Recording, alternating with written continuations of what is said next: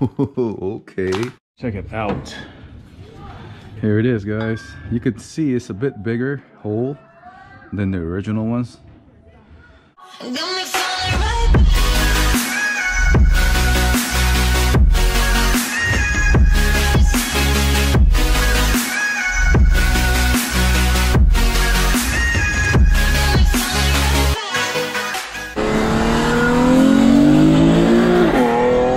What is happening, YouTube? Welcome back to another video, man. I've been waiting for this P2R part to come in. Finally came in, I believe. Let's go check it out. Yeah, that's it.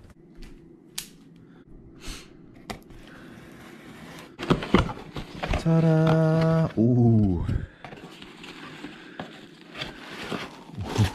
Okay. Yep, that's it. Can you guess what else is in here other than that P2R thermal gasket, intake gasket? It is, man, these are mad light. Ooh, look at that. CNC ported runners. Yes, baby girl. Mommy wants coffee. Coffee, okay. Oh man. Daddy's car part. Daddy's got a car part. Anything else in there? Man, that's what's up. They gave me a sticker. So yeah, that's what I got. CNC ported runners. Holy crap, look at that. Wow. It's beautifully machined, guys. Beautifully machined. Very nice. Very nice. I like that. It's gonna be like that installed. So the injector is gonna go in these holes right here. Daddy. And yeah, it's gonna be a cool. I love that too. You do? Yeah. She approves of it. I think it's like an engine. So that's right. It's part of your engine. So I just say an engine, I think. I think that's an engine. Yeah, it's a part of the engine. So these guys, wow, they're just very nicely made, guys. CNC ported runners, man. I wonder how the stock one looks and how smaller the hole is. I'm going to send back the old ones. That way I get like 75 bucks back, some money back. I'll be installing these today, definitely. Hopefully it makes some more power. These P2R CNC ported intake runners, these are actually supposed to increase your horsepower around like 7 horsepower throughout the power band, from like low to mid horsepower, I believe. The stock runners, the hole is much smaller.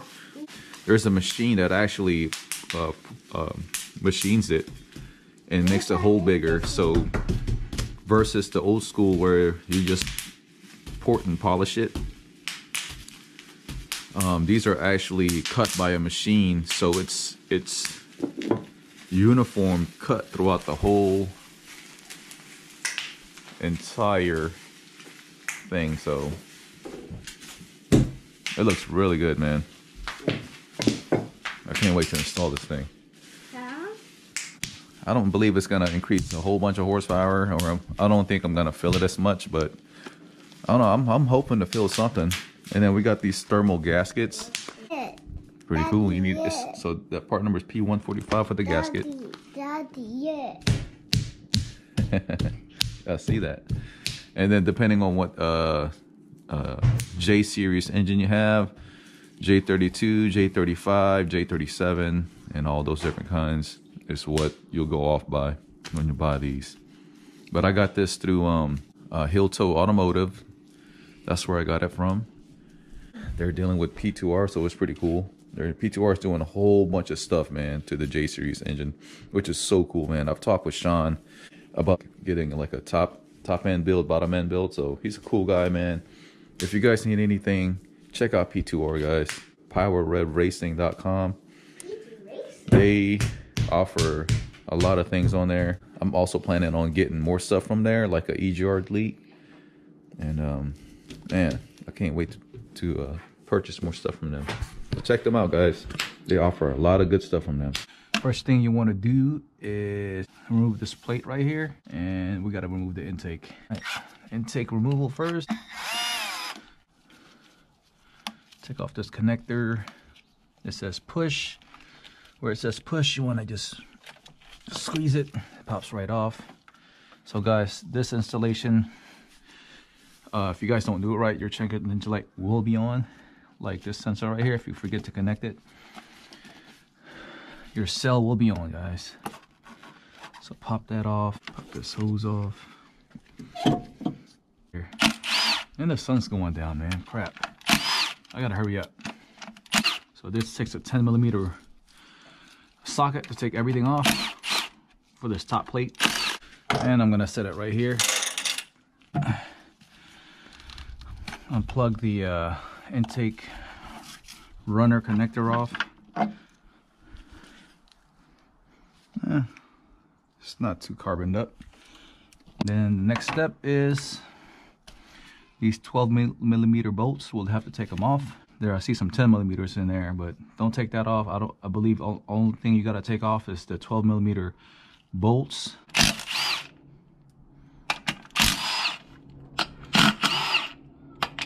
One, two, 3, 4, 5, 6,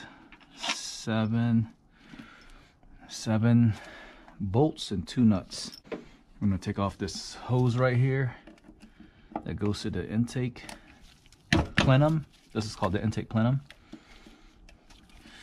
I know this doesn't add that much horsepower, but I'm already slow as it is. Whatever I can do to gain more horsepower, I'm down for that.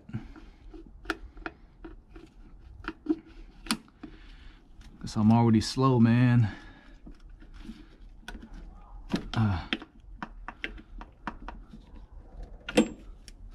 Took off these hoses over here. There's a lot of parts we'll be taking off. Don't forget to put anything back, or else you will have problems in the future.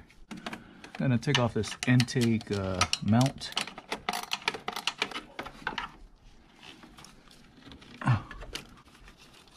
Yeah, let's take off this throttle body connector. So you gotta push right here, squeeze it just like this connector. Push, squeeze, pull it out. Push, squeeze, pull it out. Then that throttle body connector should come right off. I'm gonna take off this connector for the pressure control solenoid. So if you follow this down, this little hose right here to this pressure control solenoid, I took the connector off, and I'm also gonna take off the hose back down there. Sorry guys, it's getting dark, man. I didn't have time to install it earlier.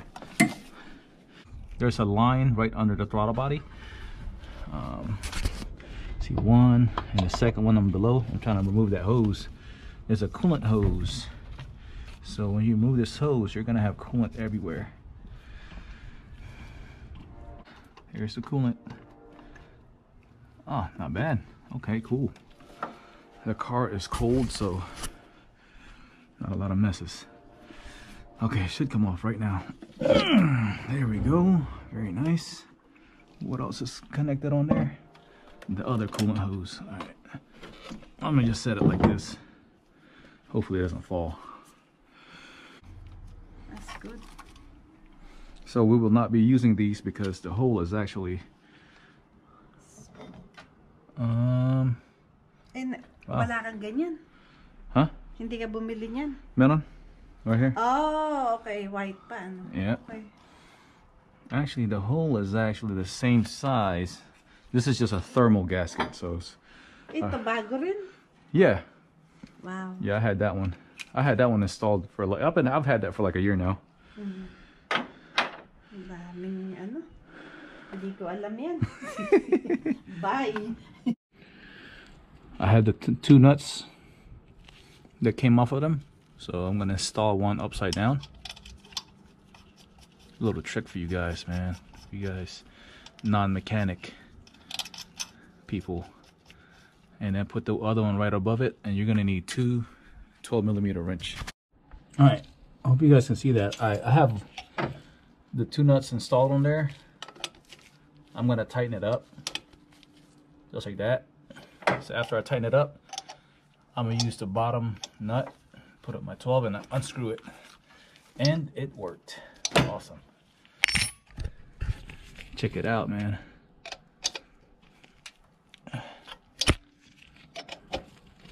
And just unscrew it.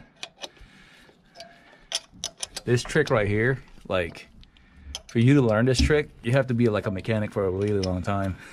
That's pretty cool. And if you do know it, props to you, man. But if you don't,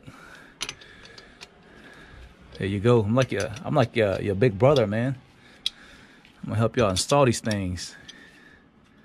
Cool. And then we'll put it onto the new one.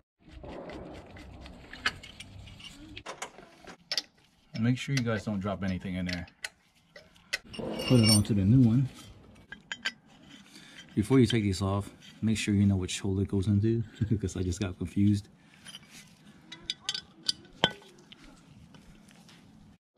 All right, the next step is we got to remove the injectors and the fuel rails as a whole assembly. It looks like a 10 millimeter bolt right here and right here, same as the other side. But before we do that, I'm going to cover this up.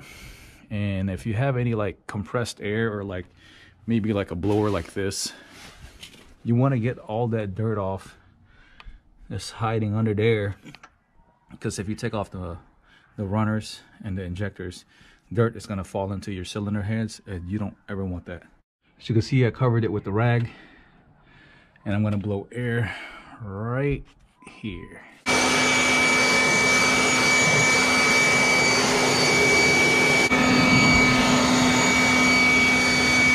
I'm telling you, man, that place right there, that valley, is like a freaking dustpan. And there's still dirt under there, man. That's not cool. But we will proceed. It's getting dark. I got to make this a lot quicker. All right, I'm going to remove this 10 millimeter injector screw mount, whatever it is called. There's two of them, and after this I should be able to remove the whole injector assembly. Here's the two bolts. I'm gonna put it like right there. And move this. Ooh, damn, I broke the clip. Oh well. Trying to remove this wire harness. Thank you guys for watching the video. Make sure you guys hit that like button and subscribe for more. And also, don't forget part 2. Go check it out right now. Peace.